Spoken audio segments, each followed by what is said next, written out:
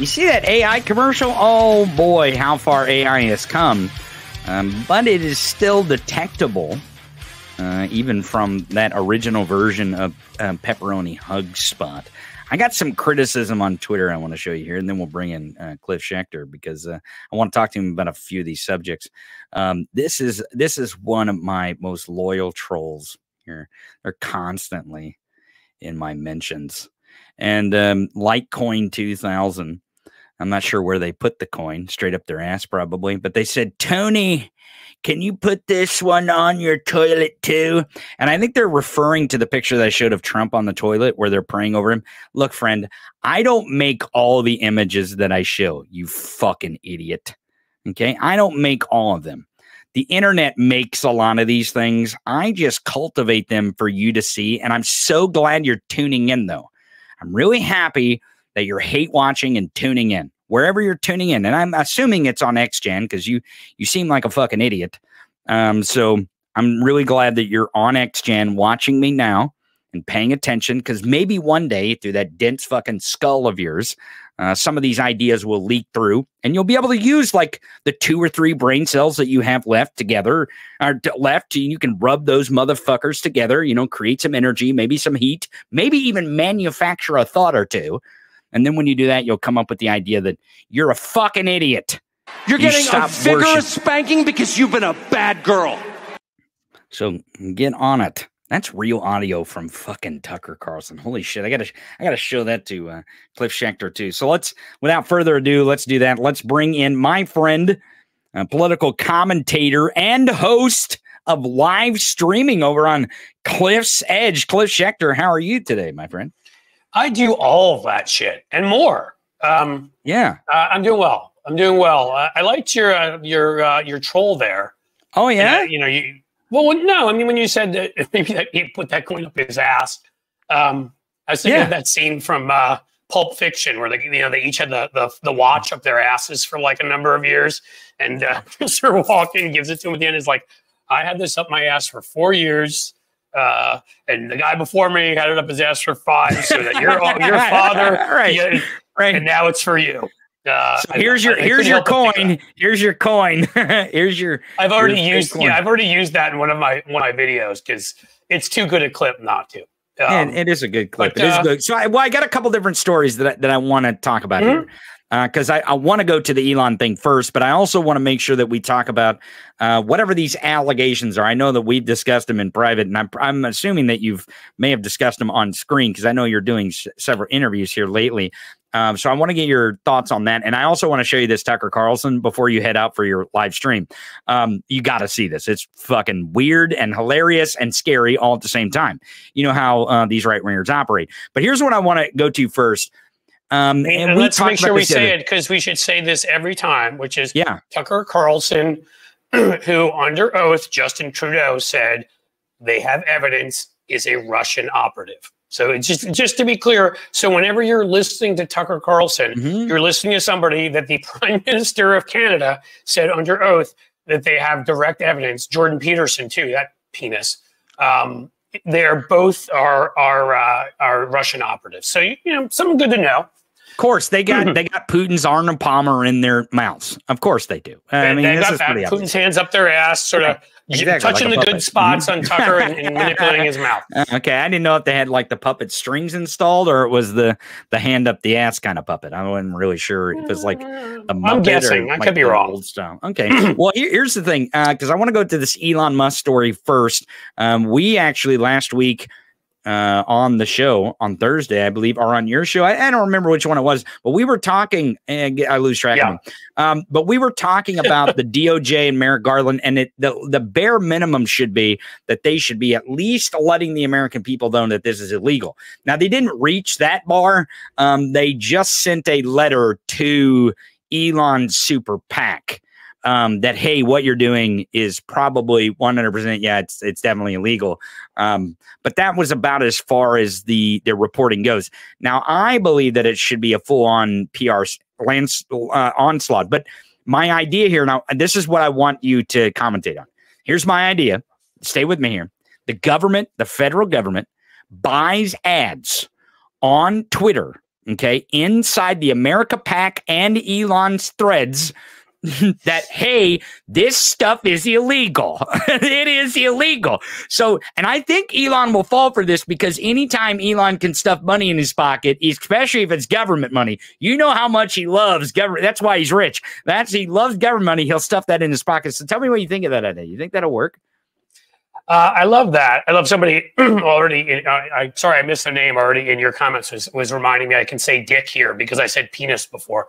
I like to use a variety because I got in trouble on Stephanie Miller's show you can say all kinds of words. All the stuff. I think that, you know, as I said from the beginning, you know, is this a step? Yes. Is it good? And then I saw again. I'm not going to say names, but my God. The brigade, the one or two people that just will defend anything Merrick Garland. It's like, see, it was only 48 hours. And in that time, over the weekend, you know, because none of us work over the weekend, he took the time to put together the letter that, you know, and it's just like, okay, I'm glad he did the bare minimum. Yes, there's a letter out there. And thankfully, the media reported on it. So a lot of people do know, because Elon Musk is a famous person and the media is more likely to pay attention whenever it's somebody who will get them clicks. So because Elon's famous and because it's a letter from the DOJ, but they said likely committing a crime or something like that, it's not likely. It's a fucking crime to buy votes. I don't understand. I mean, I'm not a lawyer. I've looked at the statute. It's pretty straightforward. Right. And so that's A. B, as you said, I love your idea, by the way. I hadn't thought of that. But there should be a full-on PR. The way you start a campaign and you make sure people are paying attention. You saw what Kamala Harris did last night, where she held a press conference, or maybe it was yesterday afternoon, whatever it was, and she pointed out that Trump is unhinged, that he admires Hitler, that all these things, because she knew that if she pushed the issue by holding a press conference, cameras would be there, it would be reported out widely, and people would see it. That is what you have to do, and that is what my criticism of Merrick Garland, more than anything else, is that when we were in a situation where somebody attacked the seat of government January 6th, there should have been weekly updates after Biden was there. No, you don't want to compromise cases. You don't want to give us names. You just want to give us confidence that you're on the job. And when it came to Elon Musk here, he doesn't give us anything private. You can't do that. You'll ruin your case. But give us what's in that letter, because a lot of people are not going to take the time to read it or don't have it. Stand up and say it in words that people can hear and see on TV that show up on chyrons, you know, and tell us what you're doing, tell us why, educate people, and make it clear to others that would do what that fucking scumbag did, that Charisma Event Horizon. I mean, my God, have you ever seen? He makes J.D. Vance look like Denzel Washington when it comes to charisma. Hey, look, John over there won. I mean, like tool. He's such a fucking tool. I mean, you know, he's working on Neuralink and rockets to space. Can he work on implanting a personality? Maybe if he could discover that. I don't know if the brain chip comes with like personality traits. I don't know if it does. Yeah, well, it should for him. He needs to do that. But in any case, you know, that's what I would do, right? And I love your idea. I would make sure, and just to, you could, you know, make it look like, oh, because he'd be like, they're targeting me. Put ads on Facebook too, and put ads on some of the other ones. But right in his face on Twitter, make it clear. I love it. It's a great idea. And the other thing too that I think is important for people who are receiving the money to understand is that if this is which we believe it to be because it's kind of obvious, but if it ends up being that it is illegal, he gets indicted, there are charges that are brought. I want the people, and I think the DOJ should make this clear to the Americans that Elon is duping here, because he's kind of duping people into participating in this illegal scheme by giving them the money, because you cannot receive funds in this country with illegal funds. They can seize them. They will forfeit you. There will be a forfeiture, which it's not it's not a willing forfeiture. They will come in and they will freeze your bank accounts and they will take your fucking money and they will take your property. That is how federal seizure and forfeiture works. But it leads me to the next story that I want to talk about before we go on. Yeah. Speaking of Russian assets, Did you catch that Tim Pool is canceling his show after the Russian money just poof went away like a fart in the wind? I love how he made like every excuse. He's like, well, I've got a family. And I'm like, oh, well, that's a good time to stop a supposedly successful podcast when you have a family. You wouldn't want to, let's say, make money so that your family could eat. I mean, it's like he came up with 5 different reasons why, and they all amount to what I think we already know about a lot of these right-wing influencers, which is without Russia, other foreign countries, places like the Heritage Foundation, Koch brothers, even the legal ones, Peter Thiel, like even the legal ways, they're nothing, right? I mean, I bring this up all the time about Ben Shapiro, that little squeaky-voiced fucking, dog toy. I mean, that guy has, again, talk about lack of fucking charisma and presence. He's a little tool, but suddenly he was dominating Facebook because somebody, we don't know who, spent, I think it was either hundreds of thousands or $1 million on Facebook. What'd you say? Koch brothers. Excuse me. Yeah, I got a little bit of a cough. On Facebook ads. A little bit of cough. And I mean, this is what happens on the right. They virtually never get there because they're actually talented enough to get there. They get there because I'm getting a cough drop to clear up my my cough here. The Koch brothers. That's cool. Does it have any good alcohol in it? You can get a little drunk on the show. I wish it did. You should go take some cold medicine. You'd be even more fun, dude. Yeah. Well, there for a while, a week, I was hopped up on Sudafedrin because I had some sinus issues. So I hopped myself up right before the show on Sudafedrin, and it worked pretty good. It's dangerous because that stuff's enjoyable. You get a nice buzz from it. So folks, don't fuck around with it because I swear I got to a point where I'm like, cold medicine.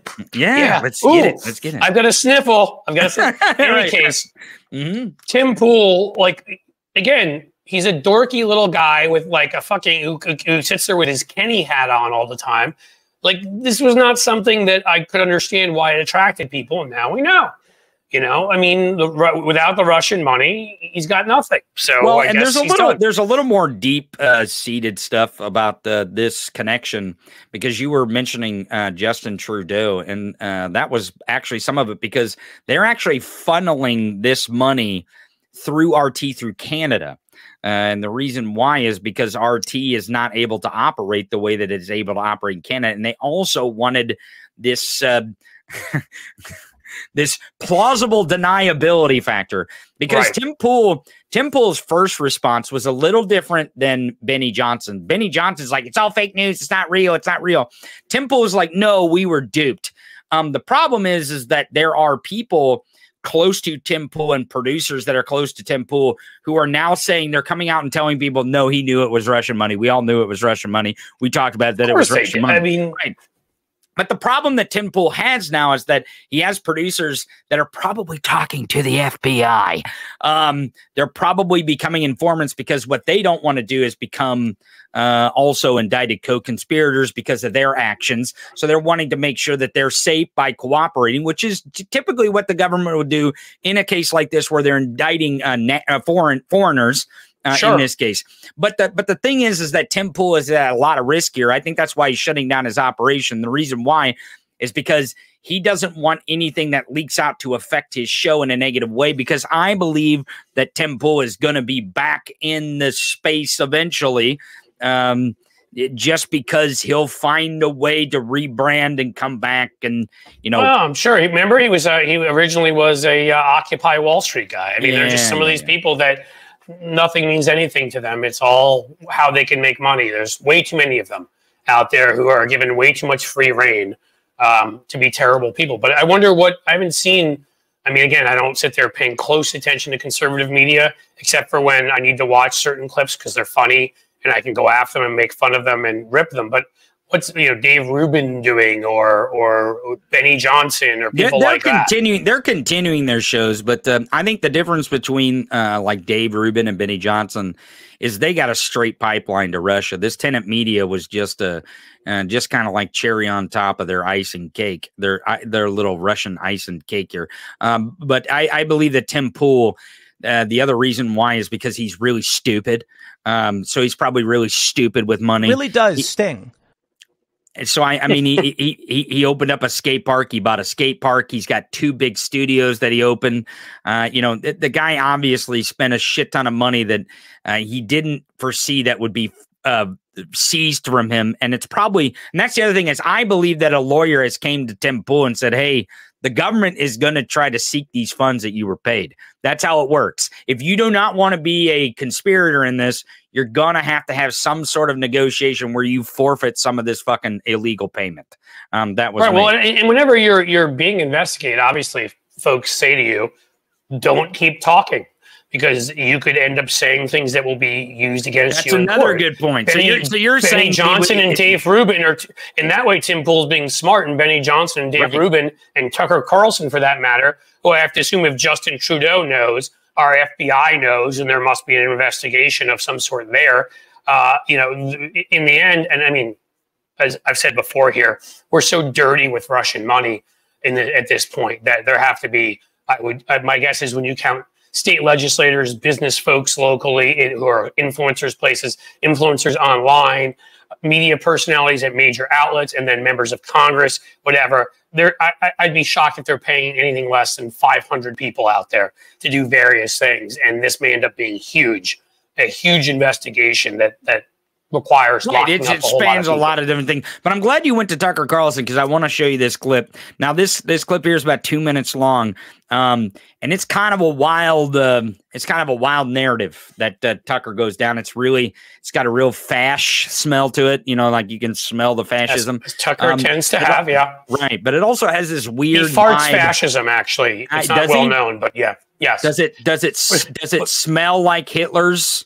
When he farts somewhere in the world and Orban takes over. Oh, okay. All right. That makes sense. That makes sense. But I want to point out, too, that this is at a Turning Points USA event. And I also want to go back to your point earlier that a group like Turning Points USA would not exist without the Koch brothers and without the Heritage Foundation and some of these other societies out there that are right-wing money to pump into. Mm-hmm. As a little sidebar, the guy that helped originally found it and paid the money to prop up Charlie Kirk. He was a former senator, wasn't he? I don't think so. But the one or maybe there's a senator involved too. I think you're thinking about the one who was at Heritage, the one from South Carolina, whose name I can't think of. And he may have been a Turning Point also, but the guy who originally funded it died of COVID. And I shouldn't laugh, but fuck him. I will. And of course, that didn't stop them all from denying it and all that stuff, because again, even when it comes to a funder or it comes to, it comes to somebody like that, they don't give a shit, right? They'll just move on to the next thing. Yeah, and but I'm going to show you this video of Tucker here at the COVID denier since passed away's foundation here, Turning Points USA. But he's doing this, and you know it's kind of wild to me, because I've watched several videos of these Tucker get-togethers that they have, these seditious meetings that they have. Tucker Carlson is able to attract a bigger crowd than Trump. That's fucking nuts to me. Like I'm watching this and I'm like, holy shit! Literally, Tucker Carlson, who is just a shill for Trump and a shill for Putin, can attract a bigger audience than Trump himself, which is kind of wild if you think about it in that aspect. But listen to what he says. It is interesting because he's also this dour, look, I can admit when right-wingers, I may hate them, but I can admit when they have some charisma, even if I find them repulsive, right? Bill O'Reilly had charisma. I get it. Like he had something about him where he owned the stage when he was on it. He had presence. He could make jokes. He could do whatever. Yes, he's a scumbag and a rapist and all the other shit that he is. Or sexual assault or whatever. But he had some sort of talent, is what you're saying. But he had some sort of, yes, he had talent as a broadcaster. Which was kind of the worst part of him, really. I mean, it was, right. I don't really get Tucker Carlson because I don't get where the talent is. But let me ask you, because you said he farts fascism. Now I'm starting to wonder and think, before we watch this clip real quick, because I know we got a little bit of time here. When I was a kid, I grew up on a farm. I told you that. And I knew a lot of people nearby that had farms. There was hog farms nearby. There was turkey farms nearby. And a lot of times we would kind of poke fun at the kids who grew up on the hog farms because they smelled like a hog farm. The turkey farms, they smelled like. I thought you were going to tell me a much worse story when you got into that. No. But here's the thing: is I don't want to know what you did with the animals. Okay, right? I don't need to know. Nothing like that. Nothing weird MAGA shit like that. But here's what I want to know: do you think Tucker Carlson smells like fish sticks? Isn't he like some sort of fish stick prince or something? I mean, I'm just I'm just trying to like use my experience that I have to try to figure out like, does this dude smell like fucking frozen fish sticks? I don't know. No, do people here get what the reference is there? They all know he's part of a fish stick regime. Yes. Yes, he comes from the frozen food fortune, which makes it even crazier, if you ask me, that he has done everything he's done. Wait. His dad was on the board. Wait. You think it's crazy that a Nepo baby like Tucker Carlson is a right winger who plays right into Putin's hands? Because I think it's crazy because there's a lot of rich people out there. Oh, okay. There's a lot of people out there that won the fucking genetic lottery and were born to rich people and then just go and half-ass it at daddy's law firm or daddy's corporation, even if they do that much. Don't really do anything and make millions of dollars doing nothing and have vacations all the time and whatever. And this dick for brains has managed to get himself involved with Russia such that there's probably an FBI investigation going on and could end up in prison. So yeah, I do think it's unbelievable to me because if that were me and somebody had millions of dollars sitting there for me, no, I wouldn't be taking money I wouldn't take money from Russia if I were dirt fucking poor. But I certainly wouldn't. From fish sticks to treason, treason. He smells like a mixture. He smells like fish sticks dipped in borscht, I think. Is what he smells like. Well, let's listen to this because he talks about daddy and giving daddy spankings. I'm not kidding you. In this video, take a listen to this. This is wild stuff. I know the audience is like, Tony, play the goddamn clip already. If you allow your 2-year-old to smear the contents of his diapers on the wall of your living room, and you do nothing about it, if you allow your 14-year-old to light a joint at the breakfast table, if you allow your hormone-addled 15-year-old daughter to like slam the door of her bedroom and give you the finger, you're going to get more of it. Whoa, his 15-year-old Isn't that the story of Donald Trump, by the way? I guess. He's literally telling the story of Donald Trump. Right. And Trump did all. So, I may have said that. I don't know if I've ever said this to you, but I used to say this back in the past when I went on shows. My mom went to the high school, went to the same school as Trump in Queens. Okay. Really? She was, yes. Now she's about 6-something years older or something like that. So she didn't know him at all. But my point to you is what she did know from going to that school is he was such a fucking horrid kid that they couldn't control that eventually, because his family wouldn't, discipline him at all, they kicked him out. And that's why he went to military school. Right. So my point to you is that Donald Trump's military experience is that he was a shithead. Right. So that's what Tucker Carlson is basically describing Donald Trump right now. Right. That a guy that got away with everything, and turned into this complete piece of shit, which I find ironic and funny. Well, so here's now remember what Tucker Carlson just said. It's a 15-year-old hormone-addled daughter. Okay, now see what he says about the 15-year-old daughter. Listen to what he says. And those kids are going to wind up in rehab. It's not good for you, and it's not good for them. No. There has to be a point at which dad comes home. Oh.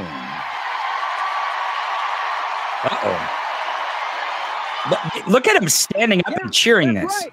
All right. Yep. Dad comes home. What happens when dad comes home? Yeah, what happens, Tucker? Tell him what happens. Tell him what you do to your 15-year-old daughter.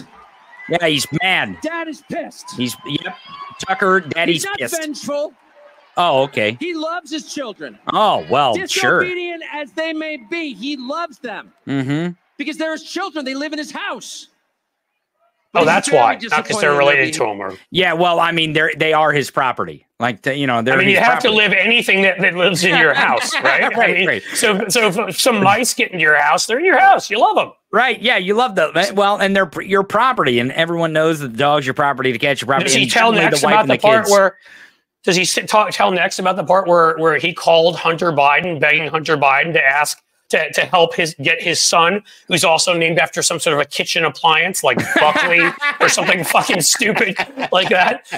He literally like emailed and called Tucker. We have evidence. Wait. Are you saying that Tucker's son is named Refrigerator? I'm saying that Tucker and Buckley are his dumb fucking names. Hi, this is Sink and this is Refrigerator. It was a great line. There's a great line from the movie Pretty in Pink, and I reminded him of it lately on Twitter. John Cryer follows me. If you know John Cryer, is just an awesome dude. And when he played Ducky in Pretty in Pink, or she's like, "I'm dating Blaine," He's like, Blaine, that's not a name, that's an appliance. So I stole that line from there. Okay.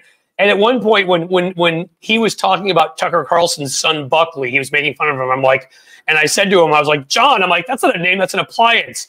And John came back to me. He's like, "Damn it, I'm pissed. I didn't think of that myself." Well, listen to what. Listen so that's to what where I stole it.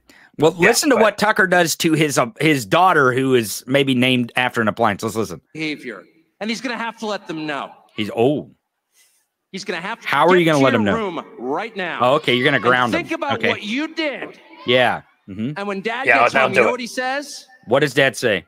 You've been a bad girl. What? This is a 15-year-old? Bad little girl, and you're getting a vigorous spanking right now. Whoa. I mean, whoa, what? Wait, he's talking about his 15-year-old daughter here, and he's a vigorous... He said... I'm quite... Tucker Carlson just said he's going to give his 15-year-old hormone-addled daughter a vigorous spanking. You've been a bad girl. Oh, my God. I'm confident that that's what Donald Trump said to Ivanka when she came home from school. Get in here. I'm giving you a vigorous... Well, actually, I think it might have been... It might have been the other way around. Up today? Oh my God! Okay. Oh my God! Keep going, Tucker. It gets way better. Let's listen. Oh my God! It's not going to hurt me more than it hurts you. No, it's not. I'm not going to lie. It's going to hurt you a lot more than it hurts me.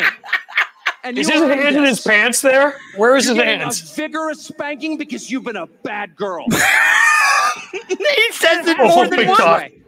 It has to be this way because it's true. And you're only going to get better when you take responsibility for what you did. Oh my God. It's not said in the spirit of hate. It's not said in the spirit of vengeance or bigotry. Far from it. It's said in the spirit of justice. It's in the spirit of sexiness. In the spirit of justice. It's justice to give your 15-year-old daughter a vigorous spanking. Okay. First of all, so let me get into this. I know you're a father. I'm a father. I am, yes. Spanking is not good. It is something that we thought back upon and that parents did of younger generations, and it's teaching a child that violence is the answer. So let's start with not the best practice. I'm not going to judge other people. I think when kids are really little, especially if it's not fucking really violent or whatever, but I myself do not believe in it, and I think it's a bad thing. It teaches the wrong lessons. Second of all, I was talking about a little kid, right? Like 7-year-old, 8-year-old, little spanking. A 15-year-old girl who's reached puberty, and you're her father, and you're putting her on your lap and are you vigorously? By the way, that is his words, not mine. Vigorous. Is that the Trump video everybody's talking about? That's going to come out. That might be the fucking video. I don't know. You know the insane part about this whole thing is that he's trying to make a point about how Trump is going to treat other people, the citizens of this country. That's the point he's trying to make in this video, where he's trying to sell this idea, this fascist idea that, look, it's not because he's trying to seek revenge. It's not because he doesn't love you. He just needs to show you who's boss. Like, that's literally, he's using this as an argument of why Trump is not Hitler. But now again, it's like a fucking seditious, treasonous, weird pedophile onion with these people, because there's so many layers. There's so many layers to go away from this. I want to add another layer that I think that people may know about, but may not know about. That, again, when you're looking at men that hate women this much, I'm sorry, but there generally is a reason for it. Elon Musk was rejected, I'm sure, all through school because he's got the fucking loserist personality. As I said, he's an event horizon it's like a black hole that sucks. I think he sucks personality out of other people when he's in the room, right?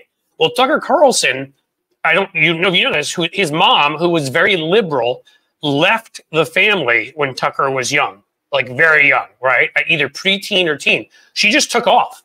So you're saying that maybe he has something against women because of his experience and his trauma. A liberal woman who happens to be his mother leaves, and we get this sadistic, angry guy talking about daddy, who's the hero of the story. Notice mommy's not mentioned in there. Daddy is mentioned, who's the hero of the story, who's going to do the spanking.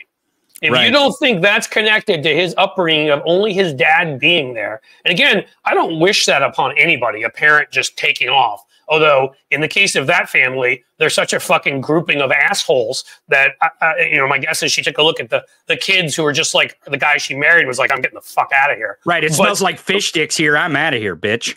But I mean, if you know his story, somebody just said, wow, it's a major insight, Cliff. Thank you. I mean, you know, these are the things. If you stay on for my live stream, these are the things I try to bring. I really do, actually, because I think psychology explains so much of our politics that in these days with the MAGA contingent on the far right, there's a story with every one of them like this. It's the mother, it's the father, it's, you know, jilted by somebody they loved when they were young. They're taking out their own personal self-loathing hatred. You know, they won't accept that they're gay. They won't accept that they're trans. They won't accept that.